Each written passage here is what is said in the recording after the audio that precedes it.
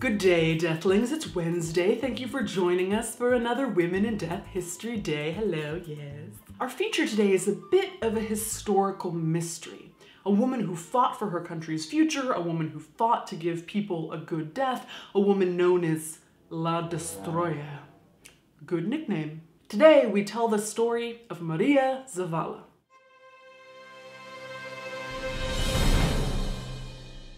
During the Mexican Revolution from 1910 to 1920, many women followed the men of their family into war.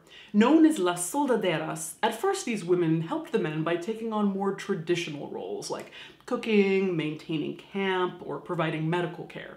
However, dissatisfied with being relegated to the sidelines, soldaderas began moving to the front lines, replacing their men in battle. One such soldadera was Maria Zavala, nicknamed La Destroyer.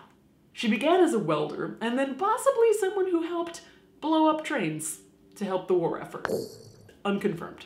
Eventually, Zavala became best known for providing a good death to dying soldiers. Sometimes this meant herbal remedies to ease their pain, sometimes this meant facilitating their burial, sometimes this meant hastening their death to end their suffering. Zavala was a woman who saw all manner of death right up close. It's because of her humanity and dedication to the dying that we salute Maria Zavala, good death warrior. This video was made with generous donations from death enthusiasts just like you.